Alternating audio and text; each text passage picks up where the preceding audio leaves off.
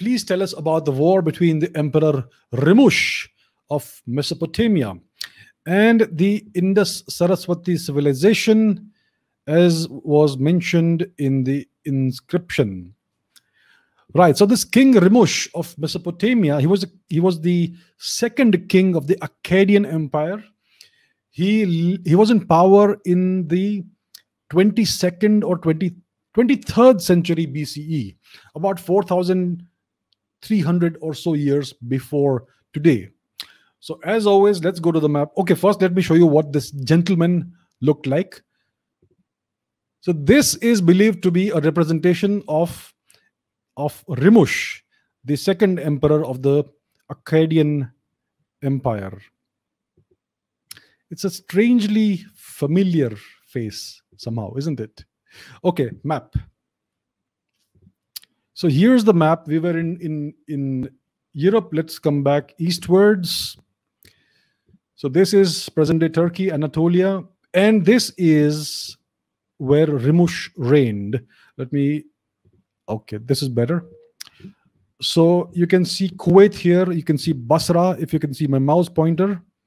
So this empire, the Akkadian Empire, was in power from this region near the Persian Gulf all the way into Syria, and it also encompassed parts of Anatolia. So it was this region over here, which you can see in my mouse via my mouse pointer. So that was the Akkadian Empire, and this king Rimush was the neighbor of another empire, a Proto-Persian empire, which was called Elam. So Elam was to the east of the Akkadians. It was essentially southwestern Iran. So the region of the Persian Gulf over here, if you can see my mouse pointer, that is Elam. There was a Proto-Persian empire, a kingdom, and to the east of Elam you had Marhashi, which was another Proto-Persian region. And Elam and Marhashi both were strongly influenced by ancient India, by the Harappan phase of India's civilization. So you can see, if you look at the artifacts, archaeological artifacts, carvings, statues, etc., these are very, very reminiscent of what you find in the Sapta Sindhu region during the Harappan or Indus Valley or Sarasvati civilization era of India, of Indian civilization.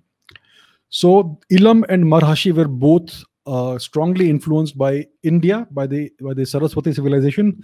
So this guy Rimush, he was in power for about 8 or 9 years only. He was the son of the great king Sargon of Akkad. So Rimush fought a war first with the Elamites and then with the people of Marhashi.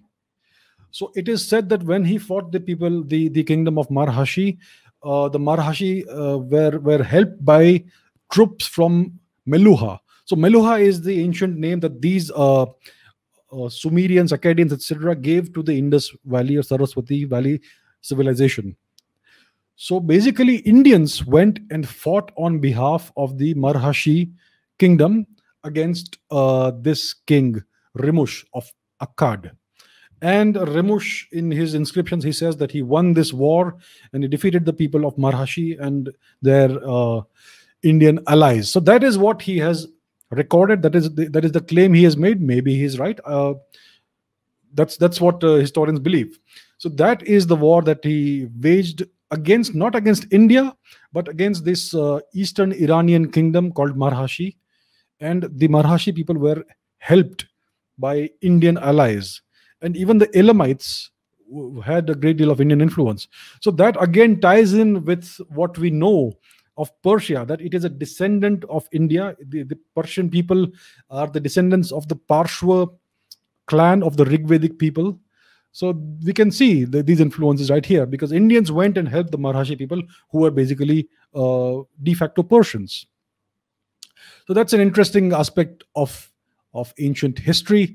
Rimush, this king, was in power for 8 or 9 years only. He was assassinated, and then his brother took over. His brother had a much longer and more successful reign as the king of the Akkadian Empire.